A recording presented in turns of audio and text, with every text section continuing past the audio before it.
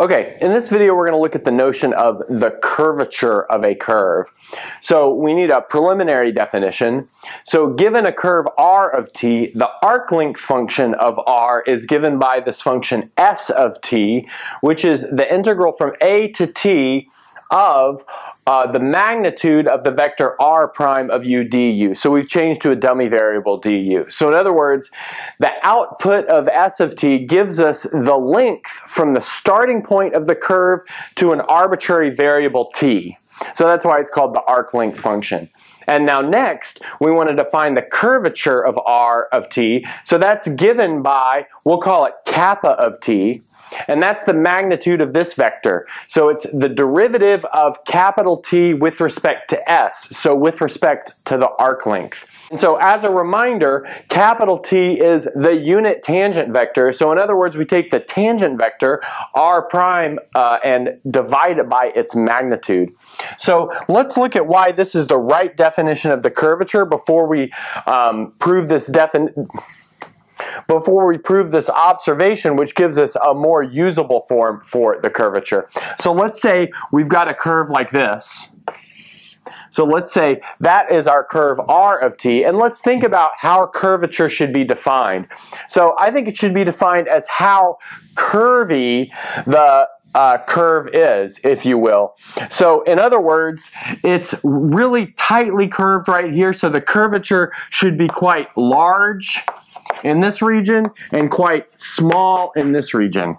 But what we notice is going on is in this region over here, the tangent vector is barely changing at all. So the tangent vector here is pointing in this direction. The tangent vector here has barely changed direction. But up here, the tangent vector has been changing direction a lot. So here the tangent vector is pointing up. Here the tangent vector is pointing mostly down. So we've got a large change in the tangent vector. But then we don't really care about the magnitude of that tangent vector. We really just care about the direction. And furthermore, we don't really care about how fast the particle is moving. We really just care about the tightness of the curve, and so that is why we use the unit tangent vector in the derivative and the derivative with respect to the arc length. So instead of taking the derivative with respect to the time, which would give you how fast the tangent vector is changing with respect to time, we're looking at how fast the unit tangent vector is changing with respect to the distance on the curve. So that would give you a large curvature here and a small curvature here, and then something in the middle over here, for instance. Okay, great. And so now we're going to prove this observation, which says that the curvature is really the magnitude of this unit tangent vector divided by the magnitude of the tangent vector itself. So I'll clean up the board and then we'll do that proof. Okay, so the first thing that we'll notice is that capital T prime, which is also denoted by dt by d little t, is given via the chain rule by dt by ds, where this is that arc length function, and then ds by dt. Great.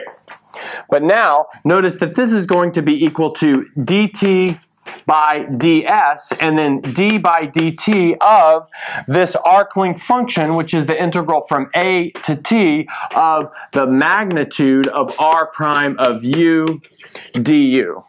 Great.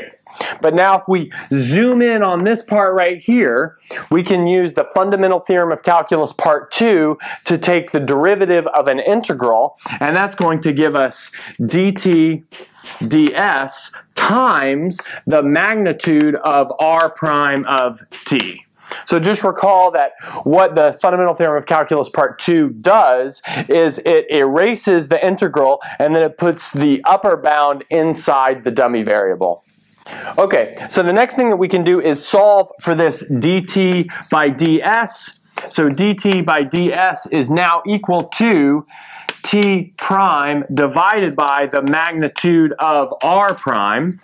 Good, just dividing this thing over. But now notice our kappa is defined by the magnitude of this vector. So if we just take the magnitude of both sides of this vector equation, we will get this kappa on the left-hand side, and then on the right-hand side, we'll get the magnitude of our unit tangent vector prime divided by the magnitude of r prime. Okay, good. So that's a nice proof of this formula, and this formula is a much more usable version of the curvature because you don't have to muck around with calculating the arc length function or anything.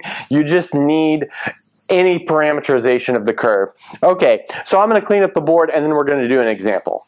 Okay, so as our example, we want to look at this classic problem of finding the curvature of a circle of radius A. So let's just recall, if we put a circle of radius A in the plane, so here we have a radius A over here.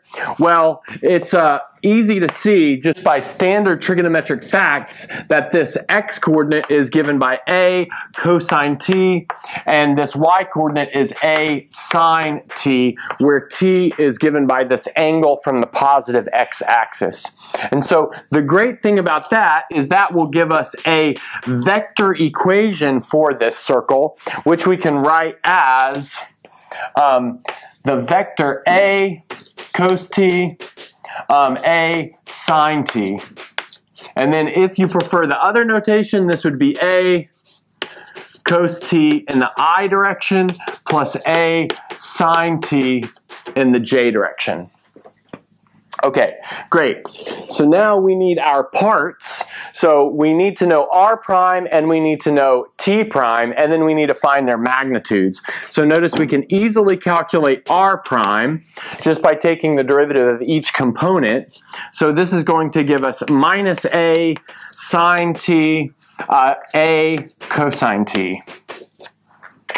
Great. But now, notice from here we can get t.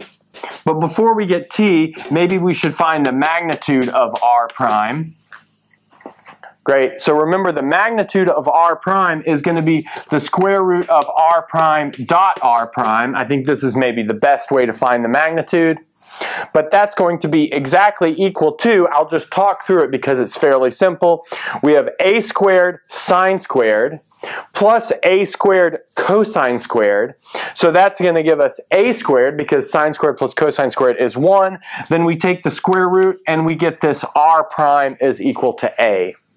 Great. And now let's recall that t is equal to r prime divided by its magnitude. Good. And so since the magnitude is just a, we just divide out each of the a's here. So this is going to give us minus sine of t and then cosine of t. Great. Now the next thing we need to do is to find the derivative of t. So notice that t prime, well, that's easy. We can just take the derivative of sine and cosine. So that's going to give us negative cosine t and then negative sine t.